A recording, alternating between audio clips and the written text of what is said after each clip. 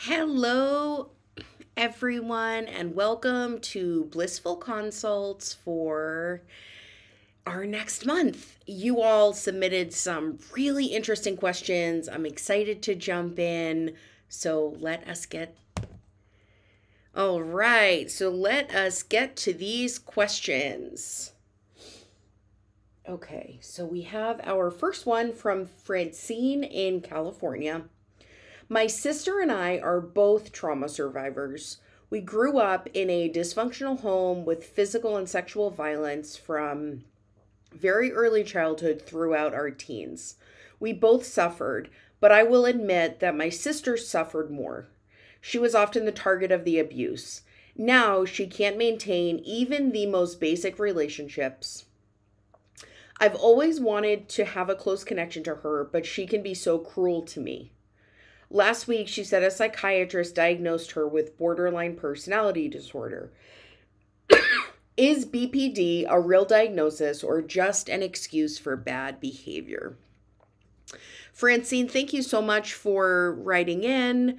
And I also just want to express my sympathy and love and admiration for you and your sister for living through what you lived through. You didn't deserve to be harmed when you were little. Um, I'm really glad that you had each other, and it sounds like your sibling relationship has been really shaped naturally by what you experienced as kids and the way that the repercussions from that have unfolded in your adult lives. So thank you so much for trusting me to field your question and for sharing all that you did about your childhood trauma and the childhood trauma your sister endured as well. So in terms of your question, so your sister has been diagnosed with borderline personality disorder, and you're asking, is this a real thing or is this an excuse for bad behavior? So I will start out by saying yes, borderline personality disorder is a real, it's real.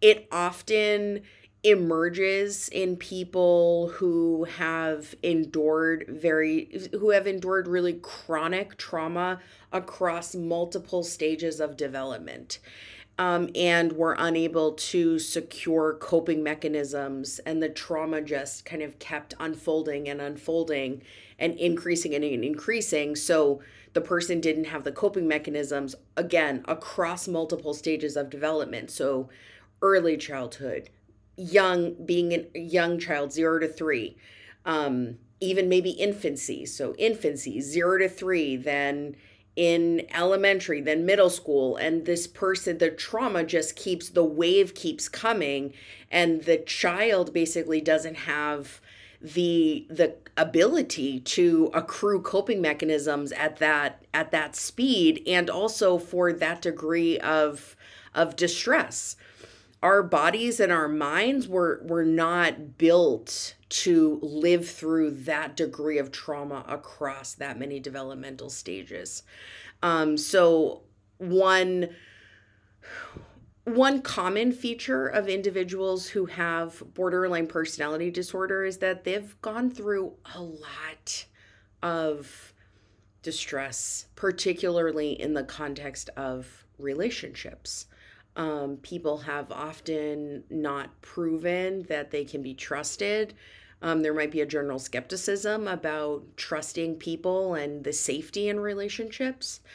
Also, it's important to note with borderline personality disorder that it is I'm always, extremely cautious about diagnosing that, about labeling someone in that way. And this is for a couple of reasons. Because number one, although the DSM-5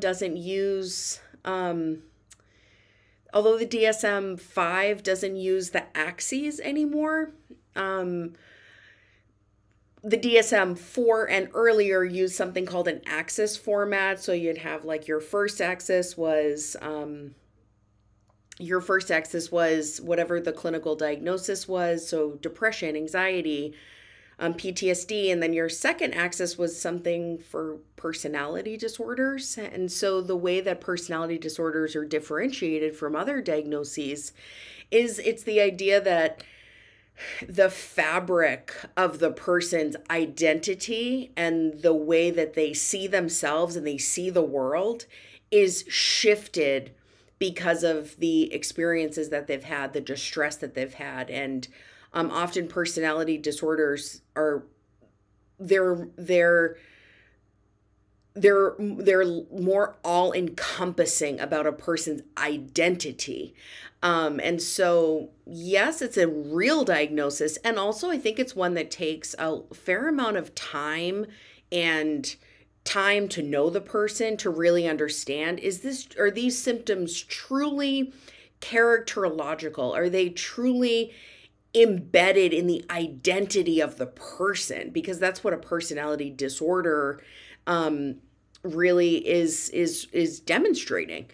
And I would also say that before diagnosing a personality disorder, I think there should be other providers who are also weighing in. So I personally have never and would never diagnose someone with a personality disorder unless I've known them quite some time, and also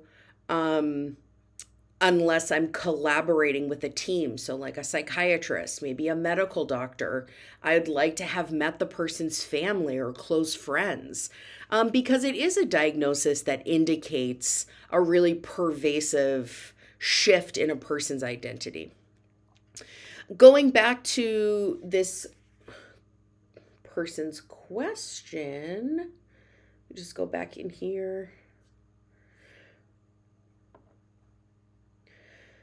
So I would say, yes, it is I just did that again. Yes, it is a real diagnosis.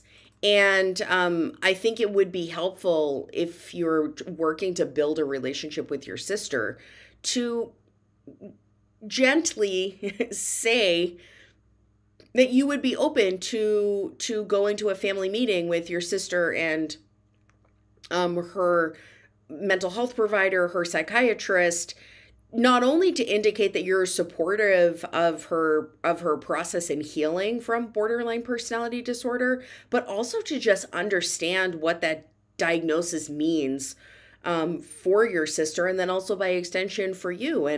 And you said here, is this just an excuse for bad behavior? A diagnosis is never an excuse for any type of behavior. In my thought, a diagnosis is a context and a structure for understanding why certain behavior might be happening. But behavior is that person's choice in that moment. And we can support individuals with different coping skills, with different interventions, with medications to help them make choices that are in line with their values and who they want to be. But ultimately, there's that space for a person to make a choice. So I would say this diagnosis is really more about illuminating and providing a rationale and an understanding for why your sister might behave in certain ways.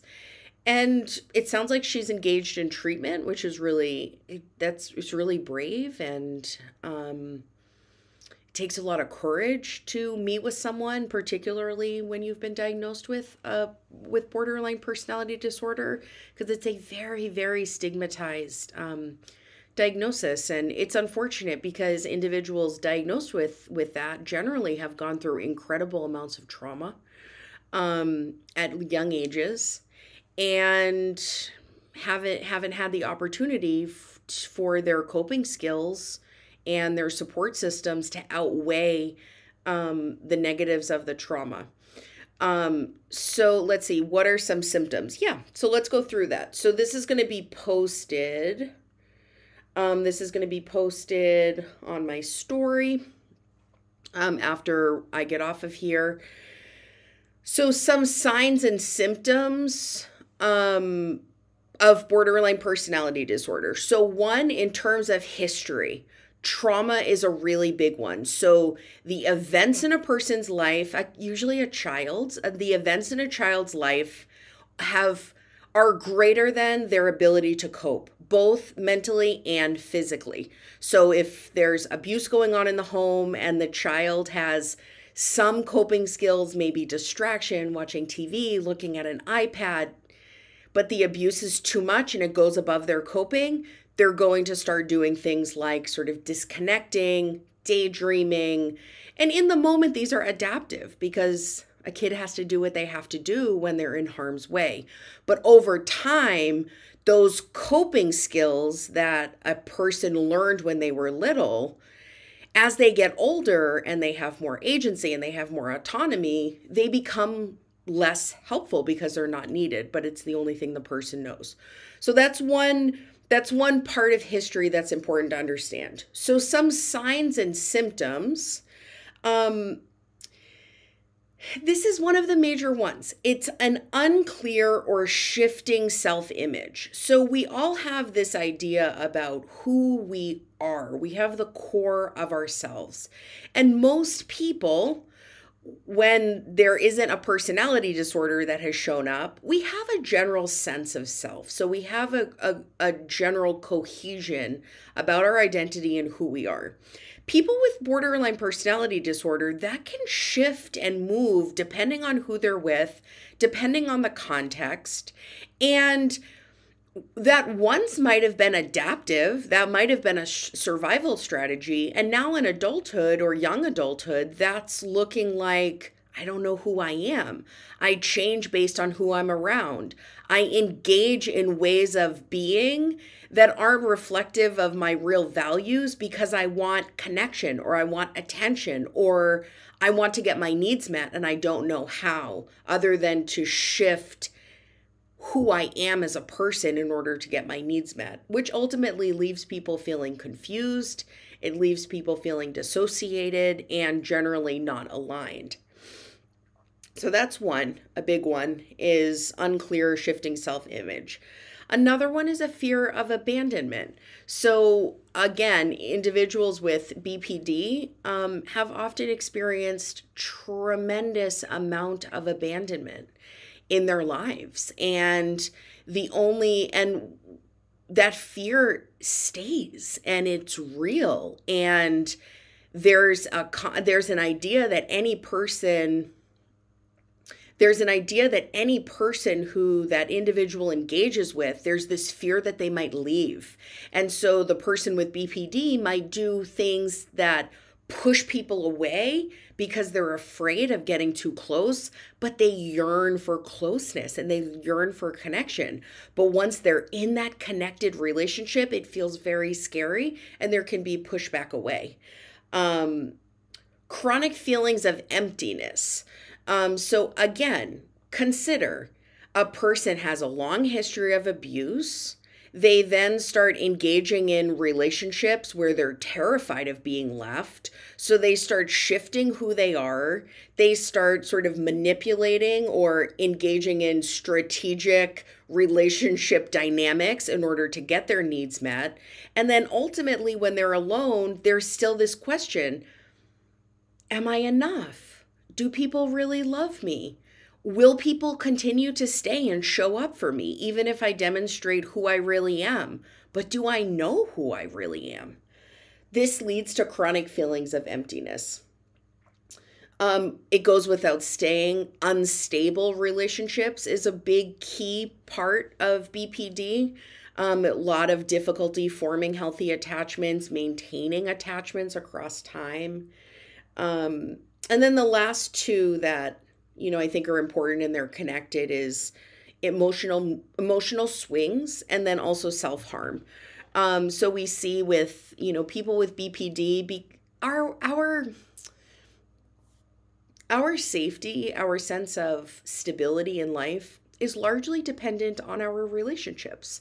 And I think for those of us without BPD, we can sometimes take the stability in our relationships for granted.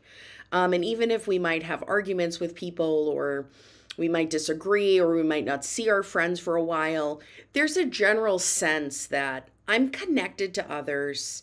people know who I really am and I feel safe and okay. For people with BPD, that foundation is not there. There's a lot of questioning, there's a lot of fear around who really loves me, who's going to be here for me, and who can I trust. And when that foundation isn't there, there can be a lot of mood swings, a lot of very intense mood swings. So feeling incredibly happy and elated when you're feeling connected, and then also feeling really withdrawn and really upset and really depressed when a person is by themselves.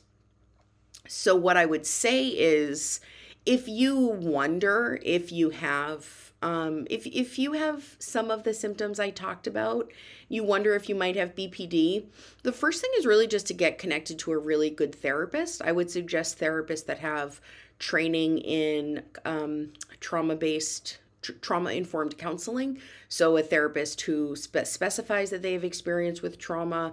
It's even better to find someone who works with people who have BPD, and also a really good psychiatrist. Everyone doesn't need medications, but I always suggest to people, just see what the psychiatrist has to say. You don't have to take their suggestion. You can just have it be more information for you. Francine, I wish you so much luck with your sister. The fact that you wrote in and are inquiring about her diagnosis and how to participate, it shows that you're committed to this relationship. And I think your sister's super lucky to have you. Siblings who have gone through trauma together have a bond that can never be broken. And so I hope you all can tap into that and find joy and connection with each other.